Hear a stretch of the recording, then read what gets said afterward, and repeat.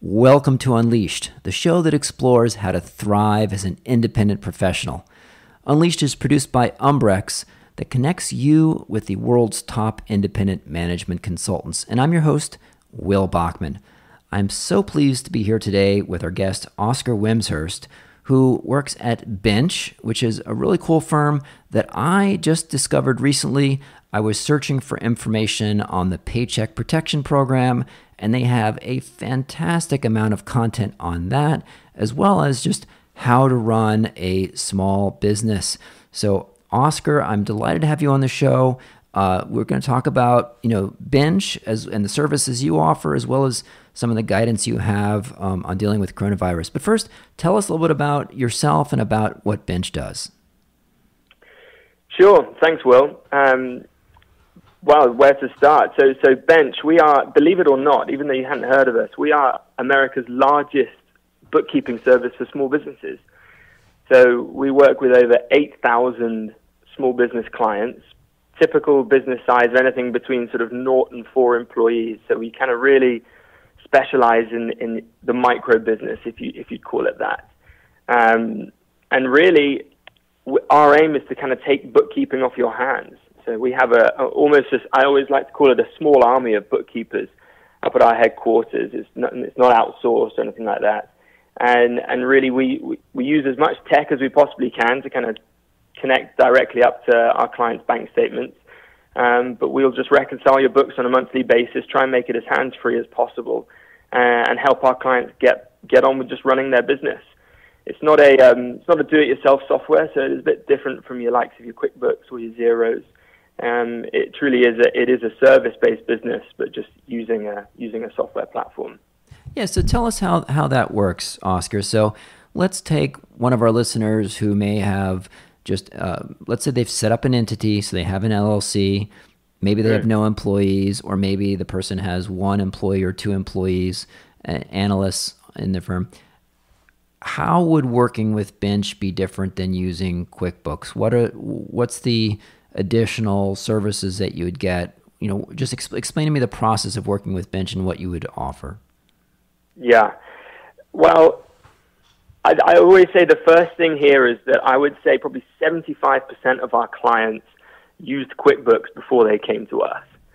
And what we usually hear from them is that QuickBooks can be as kind of a good and as easy to use software as possible, but it still requires that kind of manual effort, that little bit of kind of those hours in your week that it takes to do the work, combined with a sort of a base level kind of knowledge of where you should be categorizing things and so on and so forth. Where Bench is different is that we will connect up. Ideally, we'll do it directly, straight to your business bank account, so you can draw information in real time. And behind the scenes, while you're getting on with running your business, we'll be just doing those books for you and just checking in with you once a month to make sure everything's accurate, to make sure we've got the expenses categorized in the right way. And then on top of that, we'll actually prepare a sort of a real-time cash flow analysis in an app that you can look through. So you can look through on a daily, almost on an hourly basis, and just kind of see where your cash position is, where you're spending your money, and get real-time insights into your business's health. Okay, so that is one thing I hear from independent consultants who use QuickBooks. A lot of it is automated. It connects to your credit card and to your bank, but you still and once you've categorized, let's say, Uber as a taxi expense, it will recognize any future Uber as a taxi expense. But still, the first time you go to any vendor, you have to kind of go in there and classify, okay, this was a restaurant, this was an airplane ticket, or this was a hotel, the first time you have any vendor. And there can be a pretty long tail of vendors, so that can take a bunch of time. And then it's not the most friendly in terms of showing you your current cash position or your cash flow. So it sounds like your team would, get logins or somehow get plugged into the business's accounts, and then so you're not like sort of riding on top of QuickBooks. You have your own software solution that you're using. Yeah, exactly. We've got our own proprietary software, and you're exactly right. We'll get third-party logins to pretty much everything that your clients or your sort of audience's business will use to run their business. And then we'll just pull that information ourselves. If we do ever need any input from clients, we'll be proactive in asking for it. But it's really truly designed to be just a completely hands-off experience in getting your bookkeeping done. Okay. Now, what about, so that helps with all pulling in all the expenses. What about, say, preparing invoices? In some cases, different clients may require, different things on the invoice. Someone wants a PO number. Someone else wants this kind of payment information. Someone else wants, oh, please list all, the days work, the hours work, the fixed price. So sometimes invoices for consultants require some customization. Is that a service that you provide? Is that like just add on additional, or tell me about the invoicing process? Well, at the moment, our philosophy is just do one thing and do it really well, and that's the bookkeeping. For invoicing, we work with a fantastic partner. So we work with FreshBooks, and that's who we kind of recommend for all our clients to take care of their invoices. Not something that we do ourselves. Okay, so you're doing the bookkeeping, and then the actual accountancy part of the tax accounting part. Do you do that part, or do you say go ahead? We do, yeah. So we have a service called Bench Tax, where we will do the tax prep and the tax filing for you. We also work kind of really well with whoever your kind of audience uses. If they have a CPA that they use and they're happy using, at the end of every year, we'll kind of export all the kind of year's financials as well as an annual P&L and an annual income statement and an annual balance sheet, and we'll get that sent over to your CPA. So everything's right there, ready for tax season. Okay, got it. And I imagine that when you first start working with someone, do you come up with how do you come up with the chart of accounts of figuring out for that particular business how the expenses should be structured and organized? Yeah, so that's twofold. The first is through a detailed discovery with the client. So anyone that kind of expresses interest in Bench and kind of signs up through our website, they'll get a detailed discovery call with a member of our sort of our inbound sales team. As part of that process, every prospective client will get a free trial of Bench. So what that means is we'll kind of gather all the statements and connect to the bank accounts that we need to in order to do 1 month of bookkeeping for them completely for free. And typically we'll turn around that month of bookkeeping in 24 hours, and we'll get back on the phone with them the next day just to run them through the chart of accounts, how it's set up, make any amendments that we've been asked to, and make sure that the client knows exactly sort of the deliverables that we're producing before they kind of agree to press the button, as it were. All right. Tell me a little bit about the pricing structure that you charge. Sure. It's all, before I kind of go into it, I would always say it's all very kind of clear and above board, and it's on our website. If you go to bench.co/pricing, it's all there. And we just charge kind of flat monthly rates per month of bookkeeping. There's no add-ons or extras or anything like that. And we work out exactly how much to charge based on the average monthly expense level, so dollar value. And prices per month start as low as $139 a month. Okay, great. So if you want to check out the current pricing for your size of business, you can go to bench.co/pricing.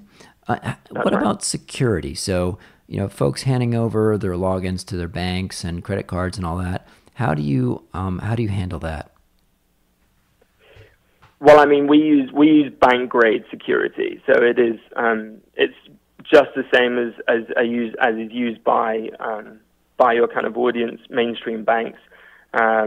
Everything's kind of end to end encrypted, so we're super secure and nothing's outsourced. All our sort of staff are all hired in house. So yeah, we take security very seriously. All right, great. So as I mentioned before, when we started the call, I discovered your firm, and I feel a little bit foolish given what a big business you are and how many that you're the biggest bookkeeping firm in the U.S. I admit I hadn't heard of Bench, but you're doing a fantastic job of content creation and content marketing. obviously, because you were at the top of the Google search results with my query about the Paycheck Protection Program. I'd like to get a little bit into your advice around just that's coronavirus specific. But before we do that, tell me a little bit about, it looks like you have a wealth of information in there for small businesses. Tell me a little bit about your content creation strategy and the types of information that someone could find on your website. Well, I mean, the strategy in today's world is totally different from normal. In a kind of, in 2019's world, our content creation strategy is developed by kind of groups of people sitting around trying to figure out what's important to our clients, whether or not that's a list of tax deductions that might be available at tax time, or what's the advantages of QuickBooks versus Excel, or things like that. In the kind of current climate that's just a complete, sea change, our content is actually largely client-driven. And the reason I say that is that our client base, that kind of 0 to 4 employees, local businesses, are like an amazing barometer for what's going on with the economy, often before you read about it.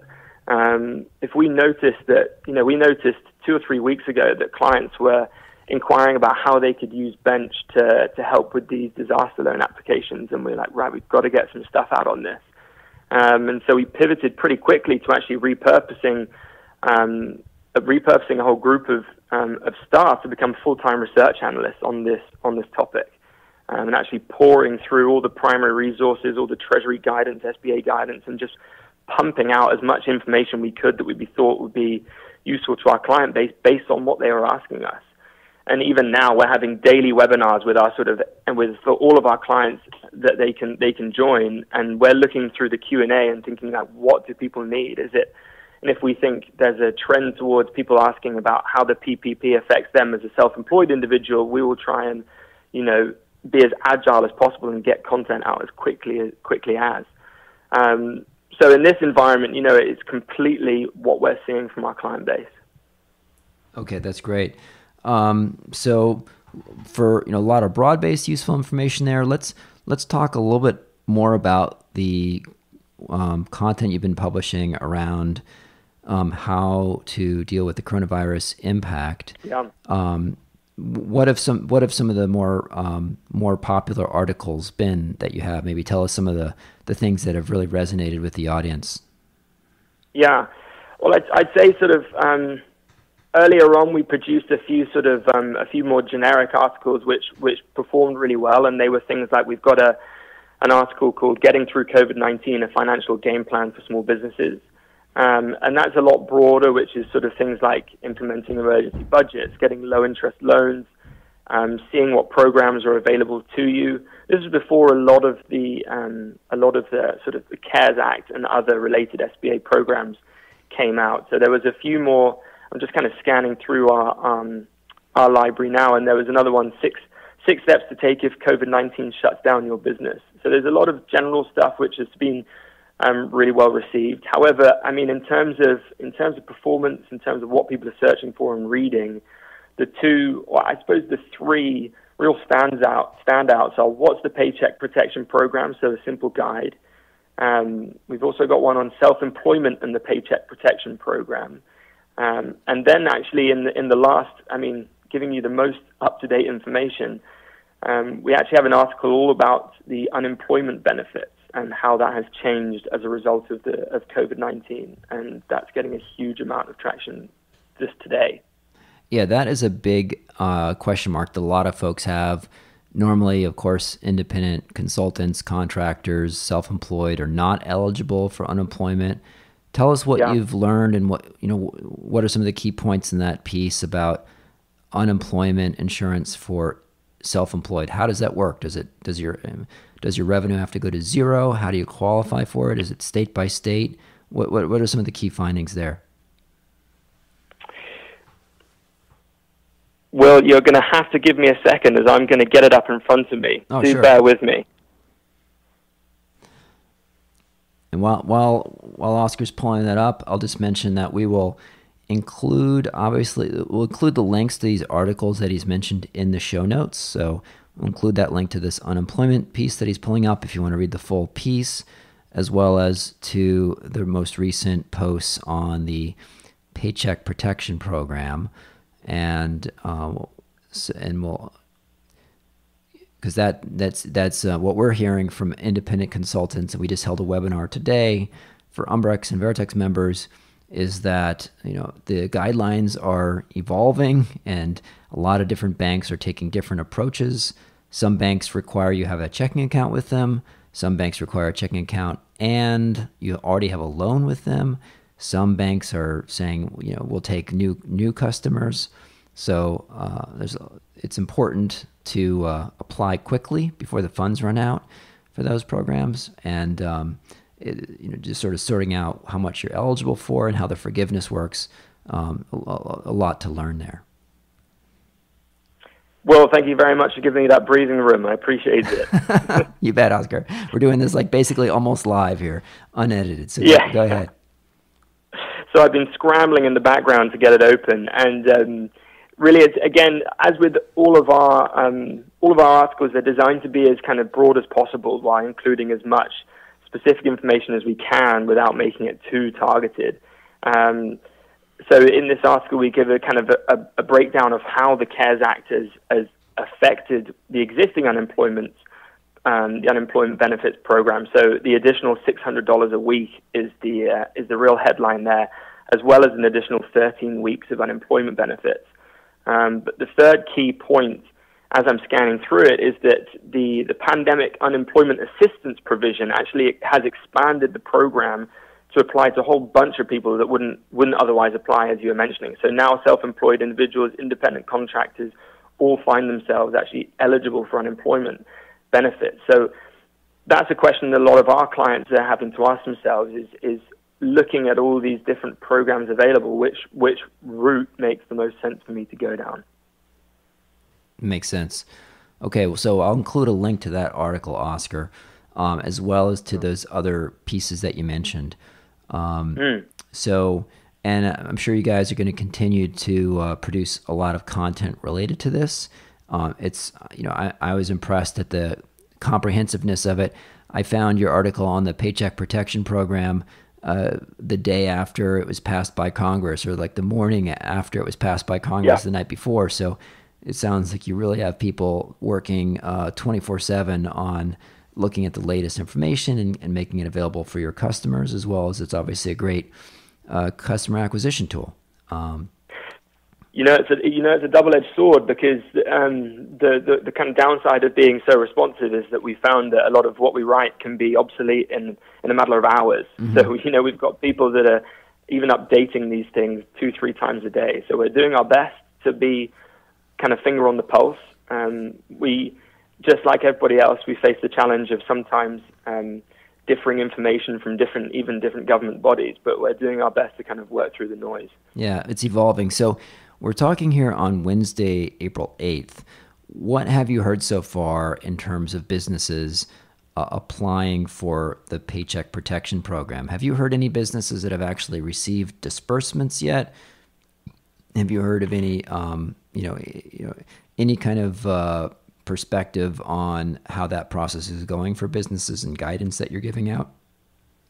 We've had none yet in terms of disbursements. That would be news to me in terms of, I'm not saying that none of our clients haven't received the money yet, but nothing's come across my desk. What we've seen is that a lot of our clients are finding this process a lot easier than they thought it might be. And even when, an interesting point on this is that the guidance from the Treasury, and even on the actual application form itself, is that the self-employed and independent contractors should wait until the 10th of April to actually apply for these loans. Now, I think and just to add on to that, is that sole proprietors, according to that program, can apply as of April the 3rd. Now, I think the line and the distinction there between sole proprietors and self-employed and independent contractors is kind of blurry enough for, I think, our kind of, what we're kind of leaning towards saying to people is just apply, just go and apply. Because chances are that your bank or your community bank are going to look at you and probably qualify you as a sole proprietor anyway. So if you're hanging around waiting for the 10th of April, the worst that they can tell you is to come back in 2 days, so you might as well apply. Fantastic. So, Oscar, I think we mentioned your website a couple times, and we'll include a link in the show notes. Yep. I want to thank you for agreeing to hop on this call really quickly, and so we could get this information out there. And thanks so much for joining today. Not at all. And yes, if anyone wants any more information, we've got a whole team of people fielding calls from clients, from people out there who are just reading our information. So we're always at the other end of the phone. If anyone needs to get their books in order just to apply for these loans, then yeah, do reach out. But thanks very much, Will. I've really enjoyed it. Fantastic. I'm glad that you mentioned that last point. Oscar, thank you for joining today. No problem. Thank you.